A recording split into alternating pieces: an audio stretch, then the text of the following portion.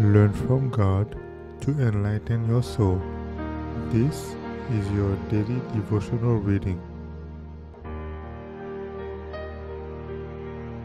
Our Father Cares, February 11th. Preserve the body temple. Know ye not that ye are the temple of God, and that the Spirit of God dwelleth in you? 1 Corinthians 3 verse 16. God has given you a habitation to care for and preserve in the best condition for His service and glory. Your bodies are not your own. Know ye not that ye are the temple of God, and that the Spirit of God dwelleth in you? Health is a blessing of which few appreciate the value.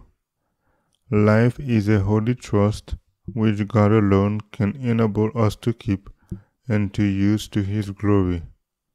But He who formed the wonderful structure of the body will take special care to keep it in order if men do not work at cross purposes with Him.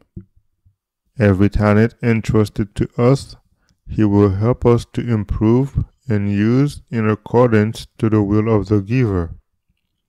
Youth is the time to establish good habits, to correct wrong ones already contracted, to gain and to hold the power of self-control, and to lay the plan and accustom oneself to the practice of ordering all the acts of life with reference to the will of God.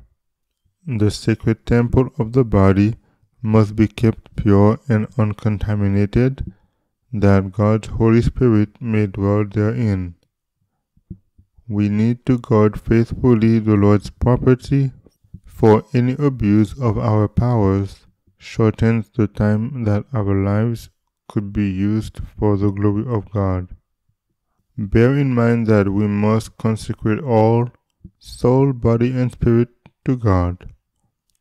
All is His purchased possession and must be used intelligently to the end that we may preserve the talent of life. By properly using our powers to their fullest extent in the most useful employment, by keeping every organ in health, by so preserving every organ that mind, sinew, and muscle shall work harmoniously, we may do the most precious service for God.